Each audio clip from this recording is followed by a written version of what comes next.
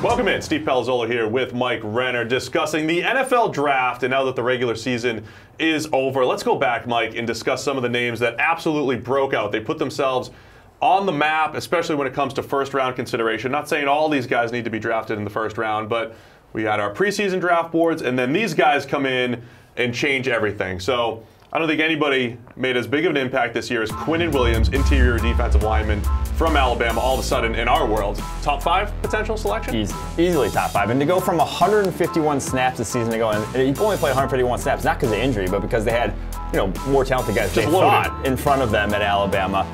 Probably not more talented now, though. 95.9 overall grade this season, highest of any player in the country. He has been utterly dominant. 9 sacks, 15 hits, 19 hurries. I'd take him as the second best defensive player in this draft class after Nick Bosa, and really top 5, top 3, wherever you want to take him, I'd be happy with. Quinnen Williams, probably the biggest jump of any player in the country. I'm going to skip around a little bit here, so stay with me. Josh Allen from Kentucky, another guy who almost came out of school last year, almost went to the NFL draft, but I think when you look at his decision to come back, put on some weight, improve as a pass rusher, and I just love the versatility in some of the plays that he made in coverage this year. Yeah, you could always kind of see the traits being there, but he was undersized, and undersized pass rushers, when you're coming out in the draft, people are just wary of that. People are wary of skinnier pass rushers because a lot of them have not panned out of late in the NFL. You have to have something behind you. He added 25 pounds over the course of the offseason and looks like a completely different player because of it. Highest edge defender grade of anyone in the nation this year, 91.8. He doesn't rush the passer all the time, so when he does, though, he's been one of the most effective in the country. That's the biggest difference from him this year to him a season ago. You always saw him being pretty active in coverage. He could play off-ball linebacker. Now people can actually think he can rush the passer and stay on the edge. Yeah, I think when you see guys like T.J. Watt, who have dropped into coverage over 100 times this year for the Steelers, Whitney Merciless doing the same thing for the Texans, Josh Allen could fit that type of role perfectly. Rush the passer and drop into coverage. Another interior defensive lineman is Gerald Willis III from Miami, and what a long college career he's had. Some off-field issues, started at Florida way back in the day, but this year at Miami, a breakout season with him just disrupting on the interior. Yeah, way back in the day is not an understatement there. He played 131 snaps back in 2014, way back when, then up 237 snaps in 2016, none in the years in between that. Now this year, 619 snaps for Miami. He was dominant at the beginning of the year, slowed down of late, but I mean, he's an old man at this point. He's probably, showing some signs of aging, but he's played his way into probably not a day 1 draft pick, but maybe somewhere along the lines of day 2. He's just been a disruptive force on that Hurricanes front. Now, I let you put some of the guys on this list together, and when I see wide receiver Hakeem Butler from Iowa State as a breakout player, I just say, no. We have this whole document where we put our guys aside. This is my guy coming into the season, Hakeem Butler. He flashed his potential, 6'5", 6'6", and moves really well for his size. That's what really stood out to me on tape and why I was eyeballing him as a breakout player, but this year he had the production to back it up. Yeah, the production had some ridiculous catches there for Iowa State, had a ton of big plays, averaged 22.1 yards per catch, 1,126 yards on the season when he had only 831 in his career before this in the 2 years prior. 11 drops is concerning. He's not a perfect prospect by any means, but definitely played his way up some boards. Those big 6'5", 6'6" guys, they have to move pretty well, to translate to the next level. I like what Butler has in that department. Let's go to cornerback. A couple guys that stood out. Byron Murphy from Washington. He had really good play in small sample sizes, and a lot of the Washington secondary had that coming into the season, but Murphy put the whole year together and became a PFF All-American. Yeah, only 334 snaps a season ago, but played, like I said, extremely well. 86.6 grade on those snaps. So here's a guy who we sort of said, when he comes and plays full-time, we're expecting this sort of next jump from him. I'm not sure we expected this, though. Highest overall grade of any cornerback in the NCAA, 91.9, only a 47.1 passer rating when targeted, 47.2 catch rate. It's below 50%. That's pretty darn good numbers. Yeah, and he made a ton of plays on the ball.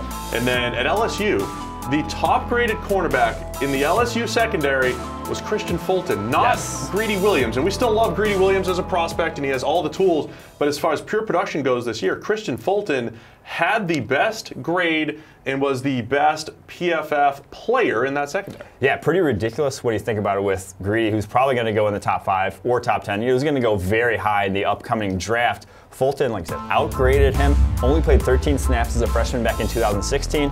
Was suspended, supposed to be for 2 years after cheating on a drug test that year.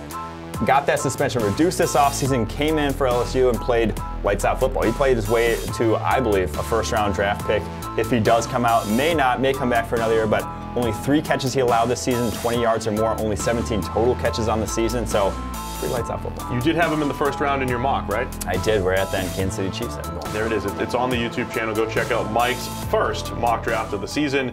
And then let's go to quarterback, Dwayne Haskins of Ohio State. Again, I don't know if this was a big surprise. If you saw him last year against Michigan, you could see some of the potential. The spring game showed it a little bit too, but immediately you could see Ohio State's never had a polished pocket passer quite like Haskins. Yeah, it was really interesting because they've always been a very much run-heavy offense. You know, think back to Ezekiel Elliott when they won the national championship. They ride their run game, and it was the complete opposite this year. The run game really suffered, but Haskins was throwing the ball all around the yard. He has all the tools.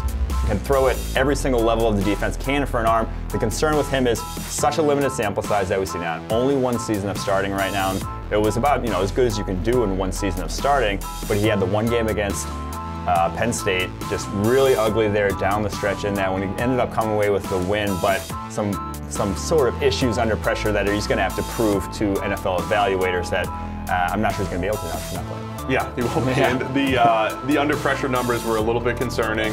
At Penn State, as you mentioned, at Purdue, some of the road games just they weren't as clean, though he dominated at home for the Buckeyes. And then finally, do we have to mention Kyler Murray? Gotta mention Kyler Murray. Do you want me to give you the baseball scouting report on him? Just cannon for an arm. You give the baseball scouting report. He ran first round, $5 million signing bonus. So what's the? He got drafted 1 more time than I did in 3 attempts. So he's really good out there playing the outfield for the Oakland A's. His agent claims he's going to play baseball. However, man, was he good at college football this year. He wouldn't have come back to Oklahoma if he really loved playing football. He wouldn't have risked, losing that signing bonus in baseball if he didn't love it. And so a lot of talk about if he loves if he loves football more than baseball, he might end up being a first rounder. And he played about as good as you can in a 1 season sample size. Obviously won the Heisman, highest graded quarterback in our system.